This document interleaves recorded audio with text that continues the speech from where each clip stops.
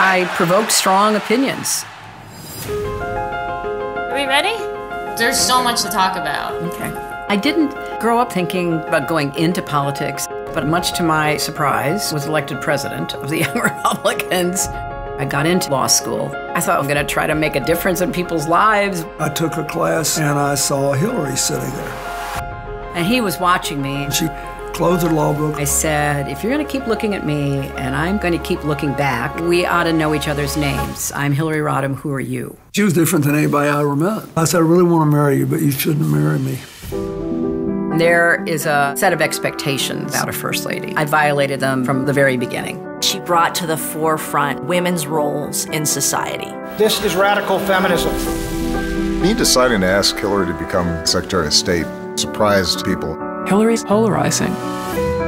Human rights are women's rights, and women's rights are human rights. People would run up clutching copies of that speech, reciting that line from it. Emails blew up. Bang. It played into all of the suspicions. She's so sketchy. Cold, calculating. She could actually be crazy. There is this sense that she knows that she is an ethical, moral person, and that can blind anyone. You know, you get scarred up a little bit. It wasn't like I thought, how can I think about the most stupid thing I could possibly do and do it? I didn't want anything to do with him. Chelsea put herself between us and held both our hands. As long as she has been in public light, there have been these ups and downs. You know, be our champion, go away. You want to make a difference, you want to have an impact. Well, then you got to get in the arena.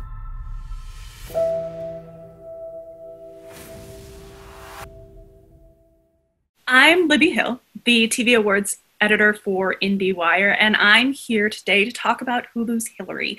Emmy nominated for Outstanding Documentary Series, Hillary explores not just the life and legacy of former Secretary of State Hillary Rodham Clinton, but it serves as an insightful examination of the last 50 years of American politics and women's ongoing quest for equality. Joining me today to discuss the documentary series are esteemed director Nanette Burstein, whose work on the film On the Ropes earned her an Oscar nomination, and the woman herself, Secretary Hillary Rodham Clinton, the first woman in history to win the popular vote in an American presidential election. Ladies, thank you so much for joining me today. Thank you, Libby. It's great to talk to you again. Yes, I'm so excited. I'm going to mix things up a little bit today. And Nanette, I'm going to start with you. When you were first approached about this project, what was it that appealed to you? Have you always had an interest in politics? Were you kind of a political wonk, or were you just a fan of Secretary Clinton? I think all of the above, frankly.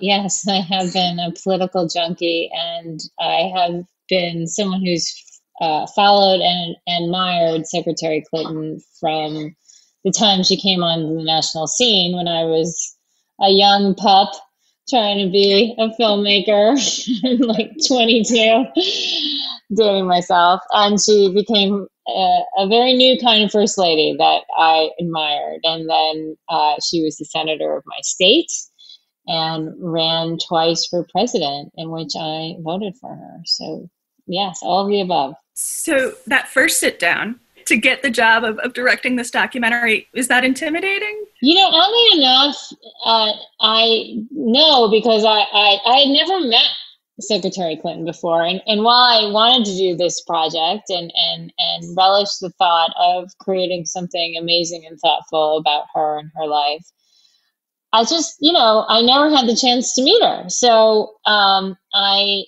was excited that, regardless of whatever outcome was going to happen, that I was interested in just sitting down and talking to her, and had no idea what would come of it. In all seriousness, after 2016, it was heart-wrenching for many of us.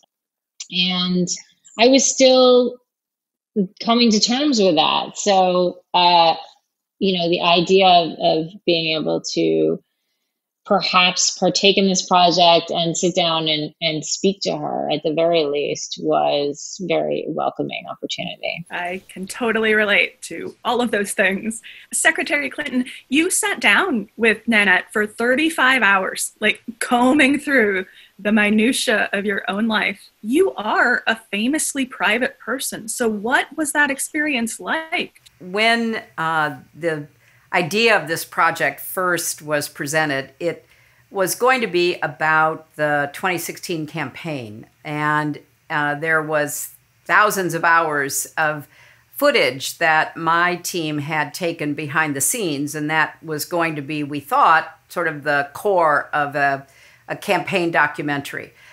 So when Propagate, the production company, and Hulu first decided they were interested in doing that, they sent several directors to meet me to see whether there was chemistry, because even on a campaign documentary, I knew they would be interviewing me as well as many other people.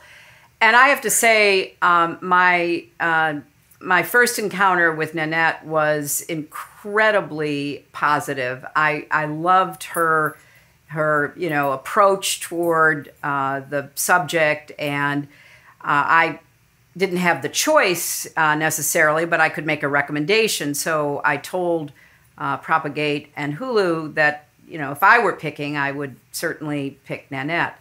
So fast forward, Nanette spends months going through the thousands of hours of footage from the campaign, and then she comes back to Propagate, Hulu, and me and says, there's a bigger story here. And it's really a story not just about the campaign, but about your life, about how you fit into the women's movement of the last 50 years, how you fit into politics in our country, the increasing divisiveness of it.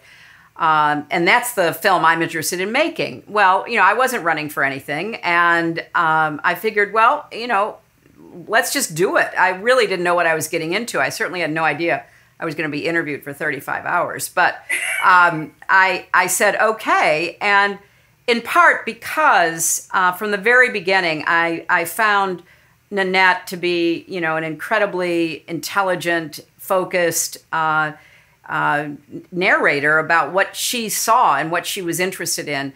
And off she went to make this documentary that included, of course, my interviews, but so many more. And she did an amazing job, once I finally saw it, of interweaving the personal with the political, with the public, with the historical, and came up with footage that I'd never seen or certainly didn't remember seeing, interviewed so many different people of different backgrounds and involvements with me. So, it was a really positive outcome from that first encounter that we had. That's so great. After you watched it, did you feel like the documentary gave you a better sense, maybe not of yourself, but of where you fit in history? Well, I would probably leave that to others to conclude, Libby, but what it did do, because of the way that Nanette structured it, was to tie it all together. That there were these connective threads that went through my life, went through women's lives, went through our politics. And I was, the person who was at the center of the documentary, but it wasn't just about me, if that makes sense. It was a much bigger historical story. I learned things from watching it. I find myself thinking back on it. I love the reaction that it's gotten. So many people have told me how much they learned from it and how much they enjoyed watching it because of the way that Nanette structured it. So I think it stands the test of time, both as a story of my life, but more importantly, some of the issues we're still, struggling with. As the three of us are talking, it's the day after Senator Kamala Harris has been named to the presidential ticket with Joe Biden, which, was just an amazing, positive step forward. And I know her, I've campaigned with her, I've campaigned for her. I'm really thrilled about her being the vice presidential candidate.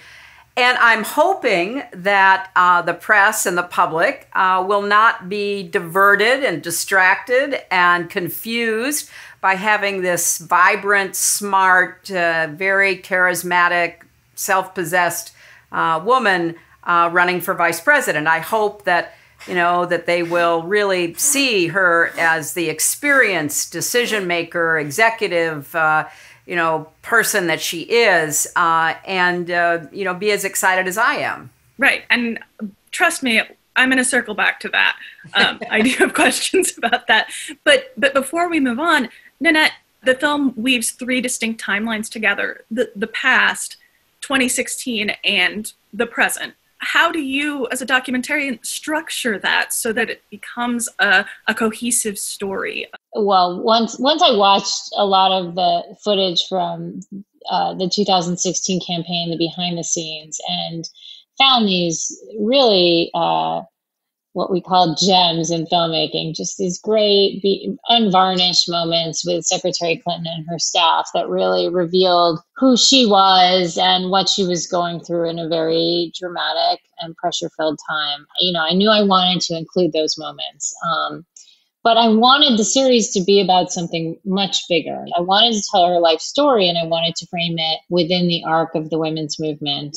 She was both influenced by and heavily influenced, that movement. And also our history of partisan politics, which, why do we become such a divided country? Which, if you follow, the Clintons from the time that they came into the national spotlight and Hillary being a target of the right wing, you see how that unfolds. And so I thought that interweaving it, you'd be able to both experience the unvarnished moments of the 2016 campaign from the get-go, plus you'd be able to make these thematic connections between the past and the present.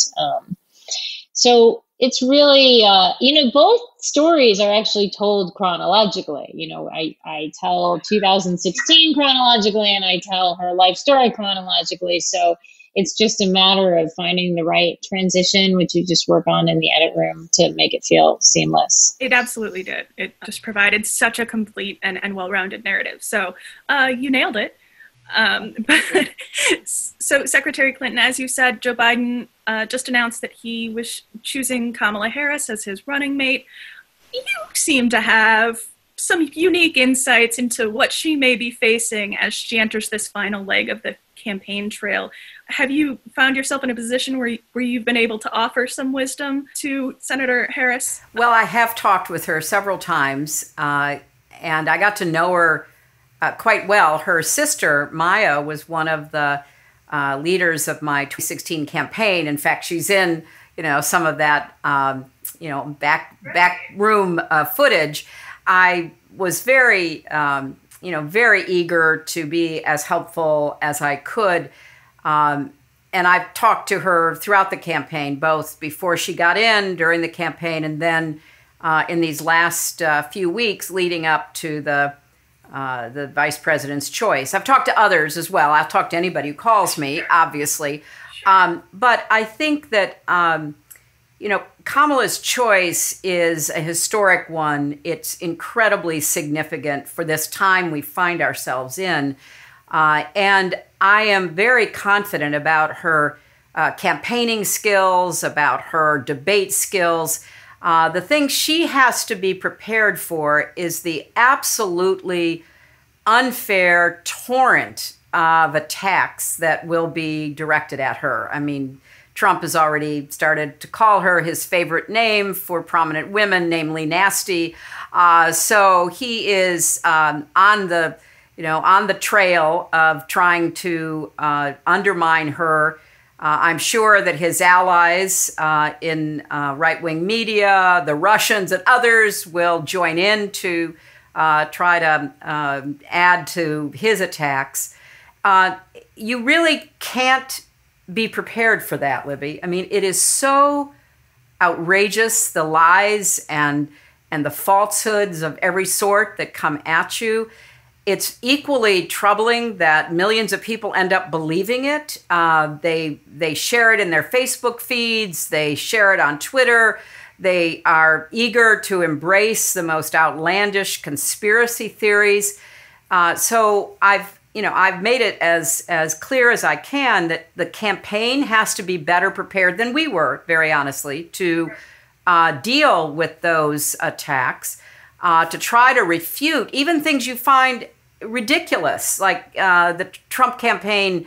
One of their arguments toward the end was that Pope Francis had endorsed Trump, and again they fed that directly into people's Facebook accounts. And so the campaign and Kamala herself, just have to be, ready to, fight back when all of this begins to rain down on them. Right. Nanette, how did you get into documentary filmmaking? What was it about it that appealed to you? In high school, I was a huge cinephile, and I was also a news junkie, and I both wanted to be a journalist and a filmmaker.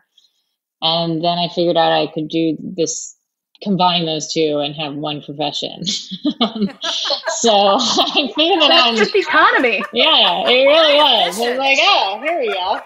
That works out well. So I figured that out, by the time I was going to college, and pursued it young, which is always very helpful. So I right away started interning for a documentary series and got hired and ended up editing documentaries by the time I was in my early 20s and making my first film by the time I was in my mid 20s. But I mean, the thing is look, documentaries they're terrific mediums in so many ways. I mean, first of all, you get to explore incredibly fascinating subjects that are really important to you. I mean, you pick the subjects you want to do. And even if someone's offering you something, you do it because you really want to. But also there's a tremendous amount of creativity, and no one really understands what you're doing, so they kind of just leave you alone and let you do it. As opposed to a feature where there's a lot of cooks in the kitchen. I've done both. At the end of the day, I've just had so many really rewarding experiences being able to tell stories that really mattered to me, and this being, certainly first and foremost. I mean, this encompassed the subjects that I care deeply about, women's rights, equality, our broken politics, our partisan politics. So, it was very rewarding being able to make a film like this. Libby, I should also add that Nanette has an amazing daughter, a wonderful young woman who I've had the delight of meeting. And I really think, a lot of the energy for this documentary really was embodied in Nanette's understanding that we want to tell this story to the next generation, because she's got the next generation, literally living with her. She came to those interviews with me with literally pages of single-space typing of questions. I was a little intimidated, to be honest. I mean, and she was great at follow-ups. I mean, I would go off on, some jaunt in my talking, and she'd bring it back. She really was one of the best interviewers that I've ever dealt with, because sometimes, directors are not the same as the people actually doing the interviewing, as I've learned in documentaries. But so she really did just totally grasp the subject. But in talking to her about her daughter, I really felt like this was a labor of love for not just her, but for this next generation of young women who we want to be freer from a lot of the, the barriers and biases that we unfortunately are still dealing with. That's exactly right. I mean, my daughter and all of her friends from school, all of her girlfriends, they were devastated when Secretary Clinton lost. And, they didn't understand. They're like, why haven't we had a girl president? They couldn't get it. And why is this guy, who they did not have a high opinion of from everything they'd seen, even at, I think she was 8 years old at the time, but they could see that God, this guy does not he seems the opposite of qualified. And yet here's this other woman who we love and admire. And so that reality for young girls was heart-wrenching to watch, as a mom. And so, yes, I do want to help people understand our biases and what our problems are as a culture, so that we change it for the next generation. And, it's a continuing conversation. One series, one film won't do it. One election won't do it. But all of this it's, it creates change, incremental change. So. Right. I think looking ahead to those generations is so important. Secretary Clinton, what do you hope your legacy is for those little girls picking up history books 20, 30, 40 years from now? When they read about Hillary Clinton, what do you hope they learn? Well, again, I'm probably not the right person to ask because I'm still trying to, affect change and deal with a lot of what I'm unhappy about, worried about in the country and the world. But I do hope that I am one of those people that young women and girls really think of when they want to chart their own course, follow their own dream and ambition, a word that we should bring into the conversation because it's applied to women as a negative. It's never applied to men. And I want young girls to be ambitious and brave and ready to pursue whatever their interests might be. It doesn't have to be in politics. It can be in filmmaking or journalism or whatever ignites their passion and their feeling of fulfillment and purpose.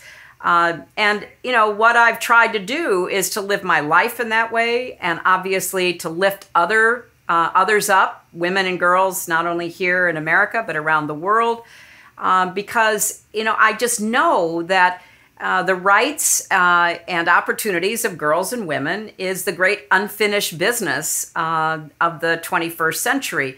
And this year, we're celebrating the 19th Amendment. It's been 100 years since women got the right to vote in the Constitution. But we know that for a lot of women, Black women, brown women, Native American women, Asian American women, it wasn't real. It wasn't really exercised or executed until the Voting Rights Act happened. And I want young women to know that when the struggle for suffrage started in the middle of the 19th century, many of the women and men who were on the front lines fighting for the vote never lived long enough to see it happen. It was a 70-year struggle. And you should see yourself as not only working to fulfill your own personal ambition and dream, but also to try to bring others along and to make a difference in opening doors for other people. That's really, to me, how progress gets made, this kind of relay race of progress where, one generation, one group is handing it off to the next. And I hope, that in the future, not just girls and women, but, men and boys and everybody will see this relay race of progress as something they want to be part of, and that, I did my part and they can do their part as well. Right. Nanette, once the audience has sat down and watched the documentary, what is it that you hope they take away from it? Well, I know some things that they take away from it because I still get emails.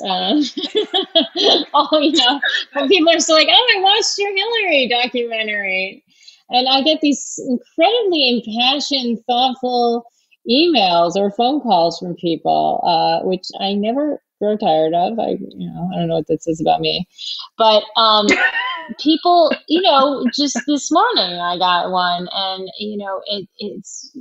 Other than the emotional description of what they, I laughed, I cried, it was better than cats kind of thing.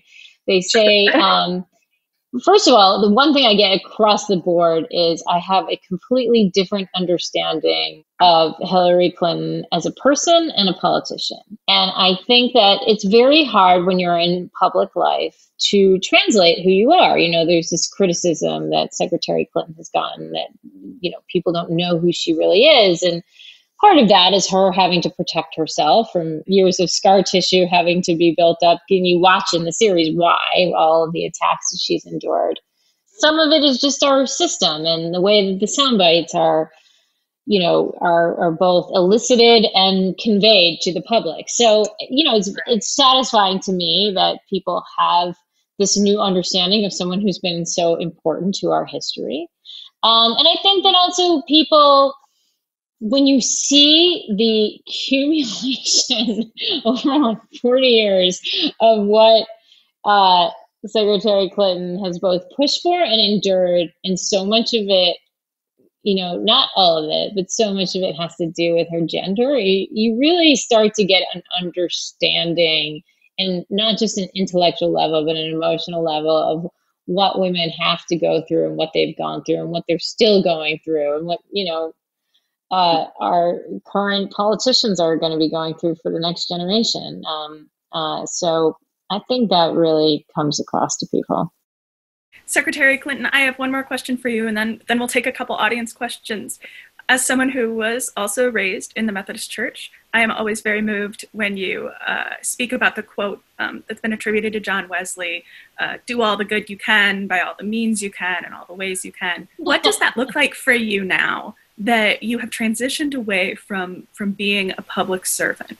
I still think of myself as a public servant, even though I'm not currently holding any public office or obviously running for one, because I really think that's part of being a citizen. Democracy we're finding quite fragile if people do not trust one another, if they do not listen to one another, if they do not try to come together to make honorable, necessary compromise to move forward toward problem solving. And I think more of us need to, frankly, illustrate what good citizenship means right now, because our democracy is in trouble. We have a leader and those who are enabling him, both in the administration and in the Congress and the courts, who wants to short-circuit democracy. He wants to, just undermine the rule of law and institutions, and he wants to be as close to a dictator as he possibly can get, telling people how they're supposed to act and behave, even how they're supposed to, be treated for the, COVID-19 virus. It's really terribly distressing. And so I've started a group called Onward Together. What we do is support the next generation of political leadership, particularly women and people of color. We help them, raise money and help people run for office and put together campaigns, and also take on some very difficult cause-related issues. Like one of our partner groups, Color of Change, is in the forefront of trying to make the case against Facebook profiting off of hate. So we're very involved in supporting candidates and in supporting causes. And I'm also now incredibly worried about and therefore focused on our whole voting apparatus. And I'm convinced that Trump believes the only way that he can win is by limiting the number of people who vote. And that includes undermining mail-in voting to the extent of subverting the post office, which is just an unbelievable and outrageous abuse of power. So I've teamed up with lawyers to bring lawsuits against states and localities that are trying to limit the vote, whether it's by making it difficult to vote by mail or cutting the number of places you vote. So I'll be incredibly active on all of that, plus supporting candidates, supporting Joe and Kamala, of course, and doing everything I can to try to help save our country, because I honestly think that's what's at stake coming up in November. Absolutely. So we have some questions from the audience, which is very exciting. Eliza wonders if you have thoughts on Kate McKinnon's impersonation of you. I thought Kate did an amazing job impersonating me, and I had so much fun when I was on Saturday Night Live with her, and we did the bartender skit where I was the bartender named Val and she was me. It really was a lot of fun, and there's some of that in the documentary. But I also have to confess to just being devastated emotionally by Kate's, playing Hallelujah and singing it the Saturday after the election. That was just really, really got me. But she's become a friend of mine, and she's an amazingly talented person. That's so true. Luis is wondering what speech of yours you would most like to be remembered by. probably the speech that I gave 25 years ago in Beijing about women's rights being human rights. It's the speech that has been most reprinted. It's been, shouted back at me. Lines from it are on T-shirts and mugs. And I think it helped to frame the debate about women and girls for the last 25 years. Right. One more from Hilda. She's wondering who you think the best TV or film politician is. And she adds that her vote is Leslie Knope. Amy's a wonderful, she's another person who has impersonated me on Saturday Night Live. And I've gotten to know her over the years, and I think she's just an incredible presence. And as an actress, a producer, everything that she does now, that's a pretty good bet, because her character really evolved during the series, and she took on a lot of the problems that a woman in politics, even at the level of city council and the Parks and Recreation Department, have to take on. And I thought it was a pretty fair rendering of what that is like for women who raise their hand and say, you know what, I'd like to run for office too. Ladies, thank you again so much for chatting with me today. It was honestly just a joy. Thank you so much. I've really enjoyed having these conversations with you. All 4 episodes of Hillary are available to stream on Hulu right now.